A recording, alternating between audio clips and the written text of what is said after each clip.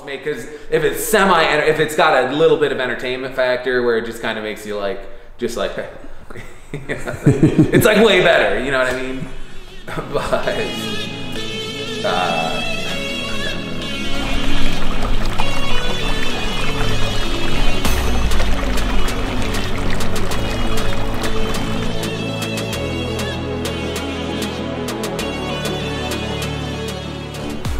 welcome back to the latest edition of Tyler and Patrick Know Best. In today's episode, we're going to take a look at the Hayward Omni Pl automation system. Comes with 4 high voltage relays, a Wi-Fi antenna built into the display. We're going to get into the nuts and the bolts of this thing. We're going to show you the high voltage panel, the circuit board, where everything ties in at, and then we've got a little dummy equipment setup tied to the Omni, so we're going to just show you how everything works. So with that, let's take a look at what comes in the box. All right, here we've got our basic equipment that's representing a pool spa combination. So we've got our pump, actuators, and salt cell. Now let's take a look a little more in depth of how all this stuff ties into the Omni. All right, the back of the variable speed pump. This is how it comes from the factory. So we've got our wire, our 4-pin connector with the wire tied to the display of the variable speed pump. If we're connecting this to the Omni, we're gonna unplug this. We're gonna just kind of tuck it underneath there. And then we've got our communication cable that comes with the variable speed pump, and we're gonna tie it into that same 4-pin connection there. And you can see we've got 1, 2, 3, and 4. So we're gonna tie 2 and 3 to the black and yellow wires, and then the bare wire we're gonna tie to 4. And now if we come back up to the Omni itself, we're gonna show you where it ties into the Omni.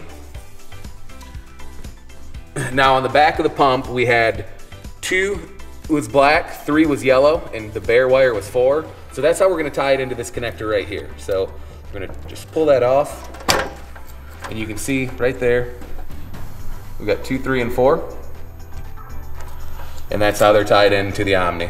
1 is gonna be no wire, 2, 3, and 4 is gonna have black, yellow, and bare. All right, if you don't have a variable speed pump and you have a single speed pump, then I just wanted to show you how this is going to tie into the high voltage relay. So variable speed pump is going to tie directly into the circuit breaker. We are not going to use the high voltage relay, but if you do have a single speed pump, then you're going to tie the 2 legs of the circuit breaker to 1 and 3, or they're actually called out as 2 and 6, and then at 4 and 8, these are going to be your hot legs for your load back to your pump. So this is how it would look. And there is a basic wiring diagram. If you need any reference, you can see we've got the dotted lines or line coming from the circuit breaker. We got the solid lines or the load going back out to the pump. So this is just for your reference. And just one other last thing to keep in mind, you do need to know which relay that the pump or any high voltage equipment is tied to. So if you're on 1, you do need to tell the system you're on 1. So it's a good practice to write these down. So if you tie your single speed pump into high voltage relay 1, write that down, and it's called out as 1, 2, 3, and 4. And if we take a look back at the actual relays itself, just to show you, it's called out as high voltage relay 1, 2, 3, and 4. All right, so just wanted to take a look at our suction side and our return side actuators. So this actuator is gonna allow the Omni to control pool mode versus spa mode. On the bottom side of this, we've got a reversing switch. It's on 1, on 2, and off. So if we change that switch, it will go from spa mode to pool mode. So you can see that rotating. It's gonna cut water off from the spa, suck from the pool. Same thing on the other side. If we flip that switch, it's gonna go from sucking from the spa to, returning to the spa to returning to the pool. Now I wanted to show you guys, trace the wires back, and we'll show you where they plug in at the circuit board. All right, so this is where, this is an area that the valve actuators tie into the circuit board. We've got 4 slots, VLV 1, 2, 3, and 4. And just wanted to show you guys, these are pre-labeled, from the factory, VLV 1 return, VLV 2 suction. So that's just for kind of a quick reference.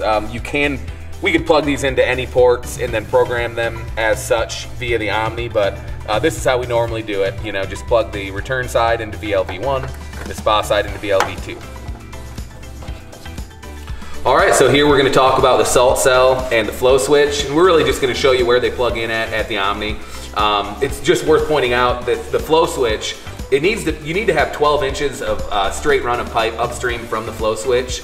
Even the Hayward manual says you can, especially if you're working with a tight plumbing setup, you can use your salt cell as the 12 inches upstream of the flow switch. You don't have to, but just keep in mind you're supposed to have 12 inches of straight run of pipe before the flow switch.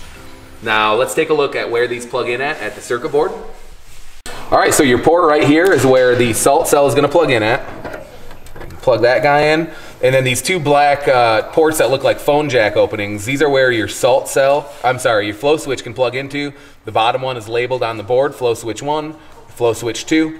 So just keep in mind, when you plug this in, just notate whether you plugged it into flow switch 1 or 2, because you do have to tell the Omni which port it's plugged into.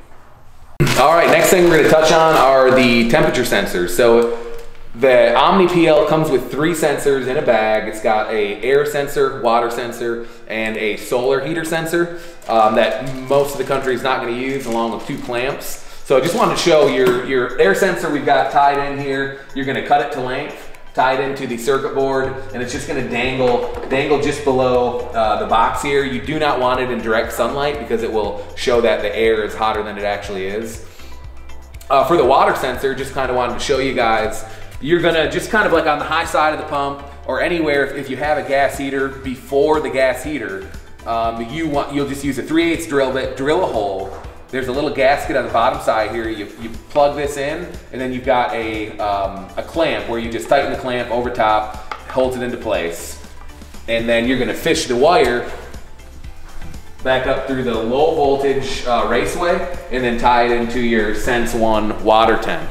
One thing to keep in mind, if you do not have a gas heater, then this is gonna tell you the temperature of your water, and it's really not too big of a deal, but it's nice to know. If you do have a gas heater or a heat pump, then the Omni will use temperature control via this water sensor to control whether your heater comes on or off. All right, we just wanted to give you an in-depth look at the circuit board, show you where everything ties in at. We already kind of touched on the smart relay 4-pin connector here. This is where our variable speed pump is tied into. Just wanted to mention, if you've got multiple variable speed pumps or multiple smart devices, you can just kind of twist them all together and they're all going to tie to the same 4-pin connector, and they will all be recognized by the Omni. Just below that, we've got our 10-pin connector. This is where your water sensor, your air sensor is going to go, and any other external sensors that you might have. You can note, we've got a red and a black wire. Doesn't matter which color wire goes to which. It's just creating a loop, and it doesn't matter which color goes to which port.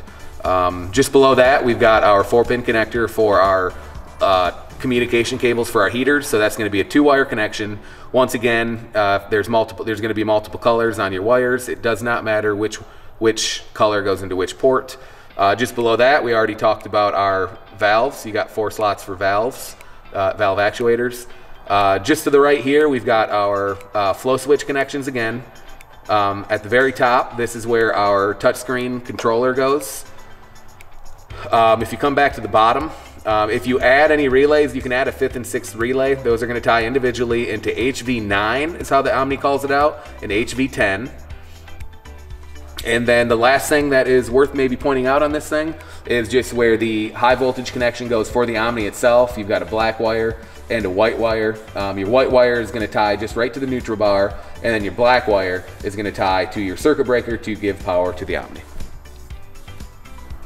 All right, we just wanted to touch one more time on the high voltage relays and just reiterate that the high voltage relays are made for things like single speed pumps, spa blowers, lights. So in that case, you're gonna tie your high voltage, you're gonna tie to number 2 and number 6, and then your load side going back to your equipment, whether it's a single speed pump or a blower, is gonna go back to the equipment at 4 and 8. If you have an item like a variable speed pump, a gas heater, or a heat pump, you're going to tie the high voltage directly to the circuit breaker. You're not going to tie them to the high voltage relays, and those will turn on and off via the communication cables. All right, thanks for watching today's video.